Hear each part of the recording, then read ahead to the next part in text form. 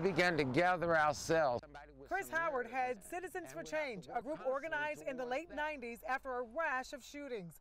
Howard is appalled that in 2 months in Lumberton, 4 people have been shot and killed, and 3 of those killings remain unsolved. I have tears for a lot of them that I knew, and their lives stuffed away, and it bothers me. Howard tells me he's tired of people bashing police, saying they don't care about South Lumberton because it's a poor area.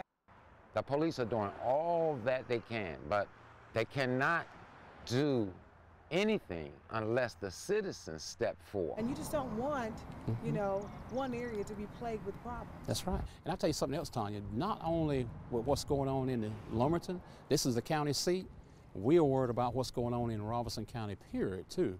Lumberton Police Chief Michael McNeil is referring to the 34 murders in Robertson County last year.